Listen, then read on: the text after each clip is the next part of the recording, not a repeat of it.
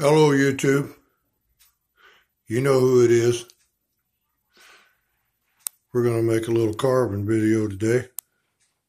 We're going to kind of update you on where we're at on the stick there. Let me show you the mess we've made on the floor.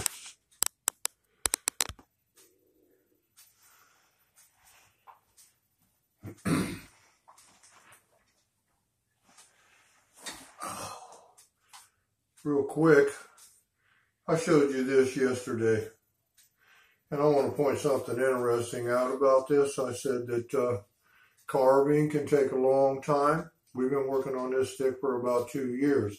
Actually, this wasn't a stick, it was a log.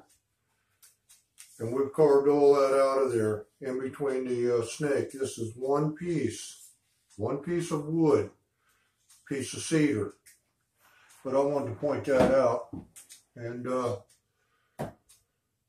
real quick, we've been working on the carving on the stick there. We've made 3 passes up here and 2 on the bottom. We got to go 1 more on the bottom part. And we're going to see where we're at with that. And then we're going to be taking the stock out of here in between the coils. But we're going to show you in a minute what we're how we're going to carve a little bit. And then the next video we'll be removing some of the stock. It'll lighten it up quite a bit. As you know, it had a crack in it, which I'm not worried about at all. Because on the top part, we're thinking about going with this style right here. We're going to carve up here, try to put one of these in there on this part. And that'll lighten it up a great deal too. And on the bottom part, we need to lighten it up some. So we're thinking we may go with this as well on the bottom here. The snakes coiled around each other. We're going to see what it looks like. We think that's a good idea. So we don't know yet, but we're going to give it our best shot for sure.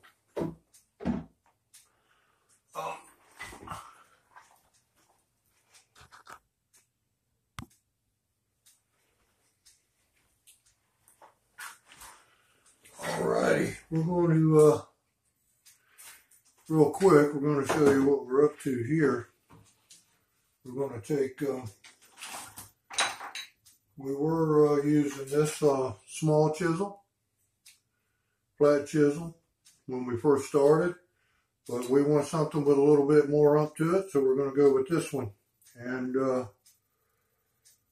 if you notice, the chisel is flat on one side and beveled on one side.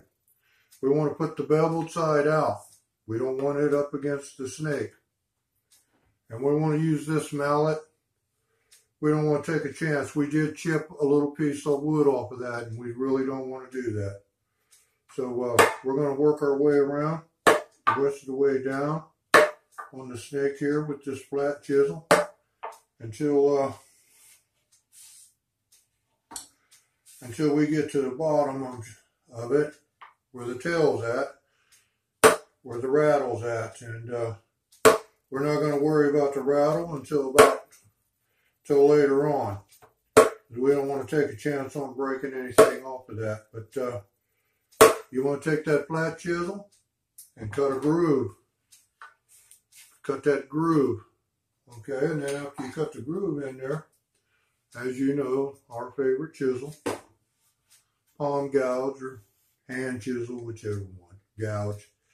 We want to come in here and we're going to gouge it out. When you cut that, when you make that cut, it won't allow your chisel to go any further. It should. And you have to be careful. I did stick the gouge in my finger. I told you the last video that one big secret to carving anything is having a really, really sharp tool. And what we want to do is we want to come in here and dig this out. And that'll get it uniform for us, where you can see that the snake is taking more shape here. The snake is starting to stick out more. And we're not worried about anatomy. We're not carving professionally. We're just carving. We want it to look like a snake. We're not worried about the anatomy of, is it long enough, and are the eyes going to be set? No, we're not worried about all that and how many buttons is on the tail. But we just want it to look like a snake, and we want it to stick out like one. And we do want to try to make it look as real as we can. But again, we're not worried about the anatomy.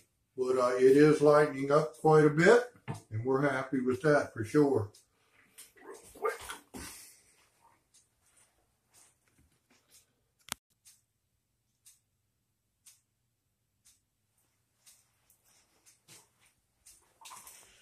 Okay, real quick, as I showed you before, we're working right along with the walking stick there. We want to say God bless to you, and as always, thanks for coming by the channel and watching the videos. We hope you enjoy it, and we hope you kind of learn a little something. We'll update you as we go along. The next video that I make, we're going to be taking the stock out, and I think I showed you. We're going to be using the gouging this out. We want to take it out. It'll give it more of a realistic look. So again, thanks for coming by and watching.